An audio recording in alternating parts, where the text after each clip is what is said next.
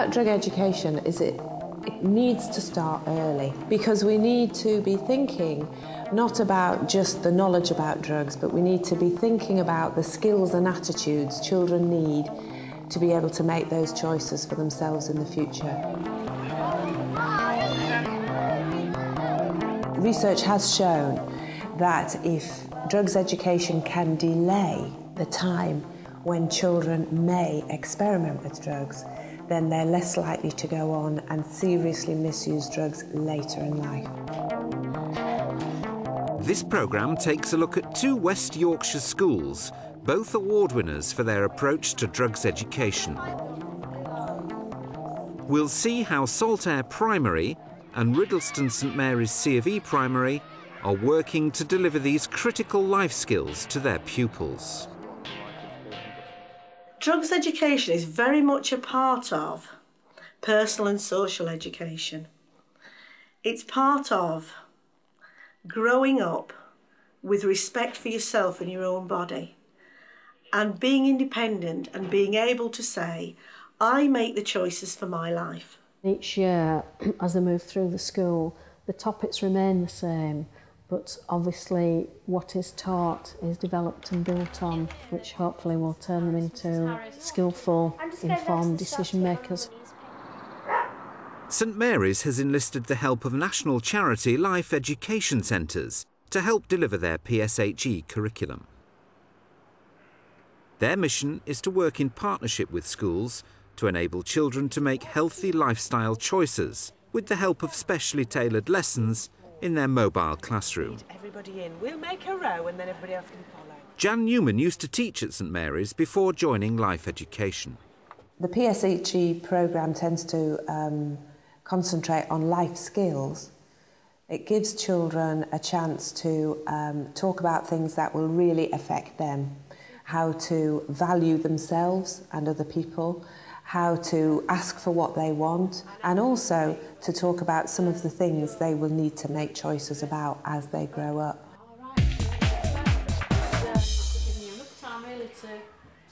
We'll take a look at how both schools are attempting to build the necessary knowledge and skills over the course of the primary education of the child.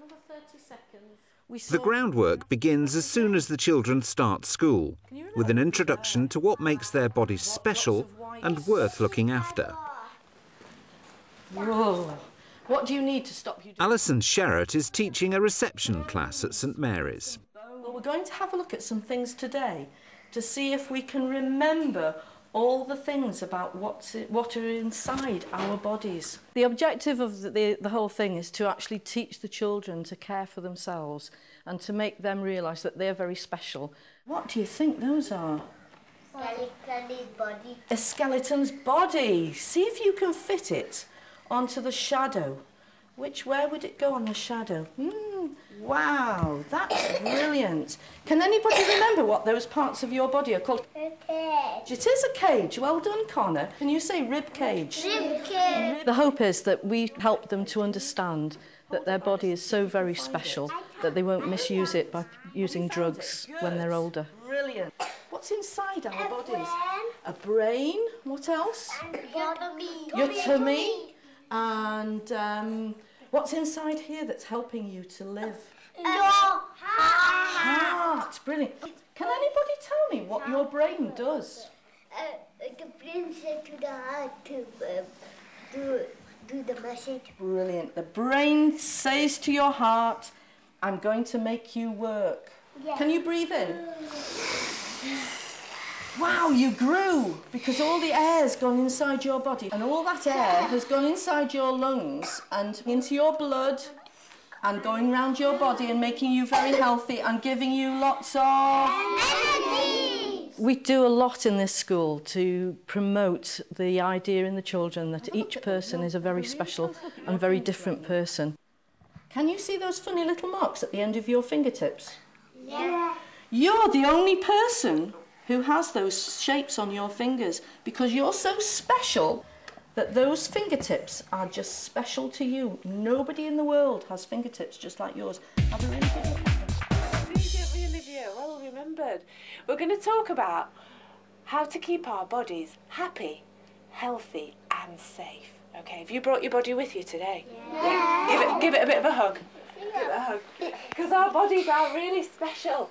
We look at the fact that whatever we put into our body, if it can digest, it will go into our blood and it will reach our brains.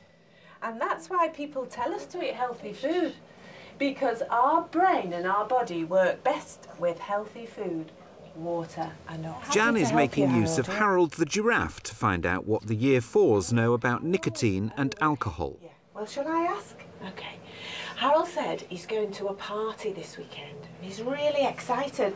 Giraffes don't get invited to many parties. But his friends have said that for a bit of a laugh, they're going to take some beer and cigarettes to the party. And Harold's heard that these things are not very good. It's widely known that it isn't appropriate to try and scare children into not taking drugs. It doesn't work.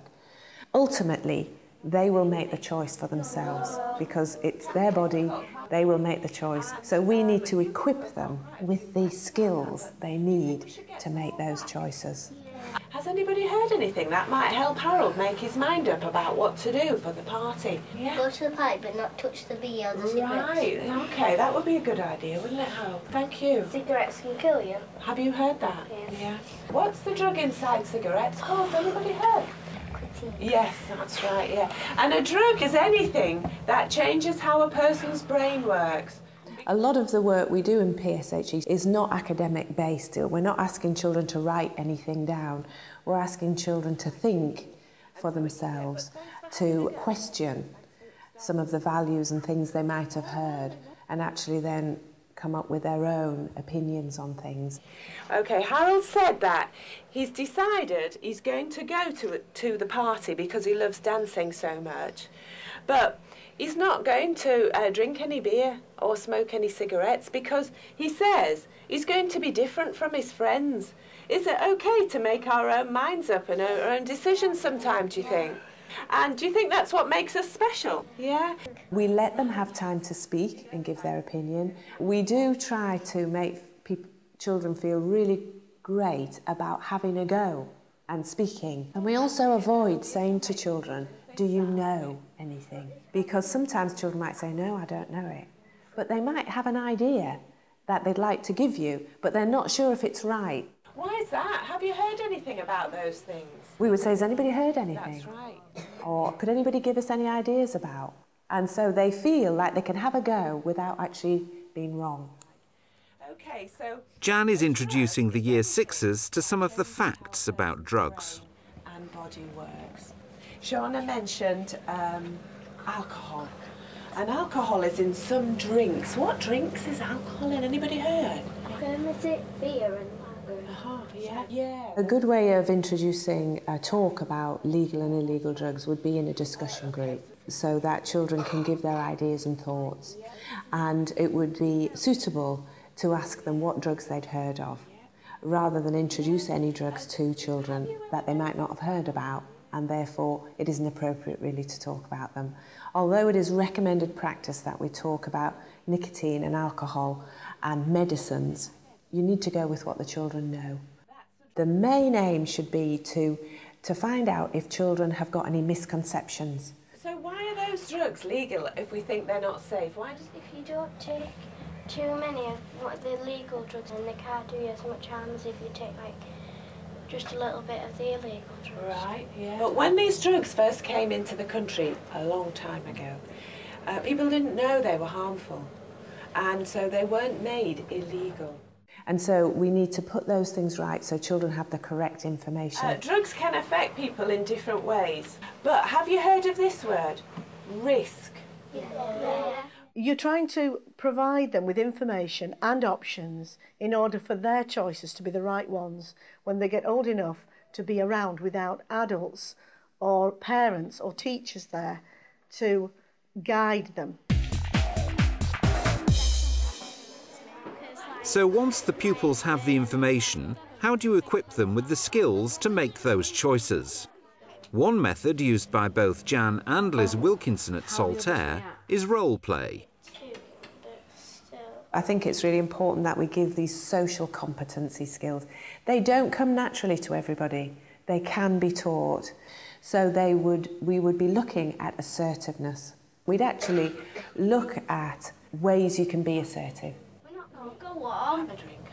Have a drink. Is it quite hard, even though we're only pretending? Do you think it would be even harder in real life? Yeah. You find it quite easy to pick on one person? Yeah. Okay, brilliant. Okay, what we're going to do this time, can you do exactly the same, but this time Ashley's going to come in and help you? At first, I think it's a good idea to actually give children a script. Actually say, oh, you could say this and you could say that. And then if they're ever in that situation, they've actually said it before and they might be able to repeat it. Come on, what are you lot doing? Have a drink. Come on, it'll be a lot more fun with all you lot. Just leave her alone, she doesn't want to. Yeah, she's a choice if she don't want to. Can't make her. We're only having fun, it's not going to do anything. And so we would hope that they'd have another go at the bits we've done, but then take it further. Give them different situations and also get them to think of their own words. So they sort of are happy that they're using words they're comfortable with as well. And last lesson, you thought up some kind of little scenarios that we could role play to do with situations in smoking where you might have to make some decisions. We need to make children realise it's okay to be different from your friends. It doesn't mean you're going to lose your friends. Can we say no in a really friendly way? And that's about being assertive. You and your friends are having a sleepover. Whilst your friend's parents pop out for an hour, your friend suggests that you all try a cigarette. What do you do? Bye, Mum. What's we do? I've got these cigarettes, do you want one? Yeah, sure. Do you want one? Well, my granddad died of smoking, so I don't really... It's not as if it's going to do it to you. Yeah, lightning never strikes twice. Could. Anyway, what about the smell? Oh yeah, the smell, Tristan, what about it? It stinks the house down. Are you two just going to whimper off? Let's forget about the cigarettes and play on my new PS2 game. All right then. I think role play is useful in any form of PSHC because I think it gives the children the opportunity to practice situations which might occur, but they can practice them in a safe, secure environment. Did we notice anything about the movement of Jack? He moved towards Jack. Right, what do you think that indicated, that he physically moved himself towards Jack? That he changed sides and he wanted to not smoke. Jack, how did you feel when he moved next to you? I felt stronger. Did anyone notice anything about the way he stood? He stood with a positive attitude that he wasn't going to do it, and he was really confident of that. You noticed that he stood in a kind of very firm, positive way. In other words, he kind of literally stood his ground, didn't he? Why do we think it is important to role play some situations, Lauren? So you get a chance what it's going to be like in the real world if it's like that, people persuading you to smoke. We would like to see them be their own person and do things because they believed they were right and that they were a choice.